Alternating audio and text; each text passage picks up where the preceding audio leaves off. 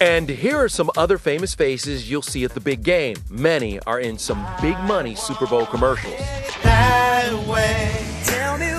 In 2001, we had the honor of singing the national anthem. Yeah. So actually to be back now doing a commercial, who knows what'll come next year. That sounds like a halftime bid that you're putting in your bid. Right now, we'll see what happens. It would be fun. It would be an honor. It could be an fun. honor.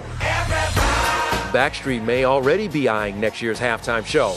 Meanwhile, Luke Wilson, I'm a close talker. who's got his own ad, has his sights set on Legally Blonde 3. Don't ask. Wasn't gonna. I can't imagine anything that would be more fun. Reese played such a great character. Yeah, I'd love to do Legally Blonde 3. Sarah Michelle Gellar's Olay ad pays tribute to her past scream queen roles, but does she remember her very first commercial when she was 5 and a brunette? I go to Burger King.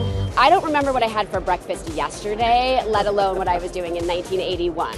I also caught up with Real Housewives of Atlanta star Nene Leakes, who told me all about Andy Cohen's recent baby shower. It was amazing. Amazing. We did not play one baby game. We danced. That's why y'all were on the tables. I couldn't figure it out. I was like, they drank that much? No. And Jenny McCarthy, who's here with her SiriusXM radio show, gave me hints about her other hit series, The Masked Singer. Now, who do you think the Bumblebee is? By the way, don't get too caught up in that, because a lot of people think they know. There's some leaks online, and I'm sorry, you're wrong.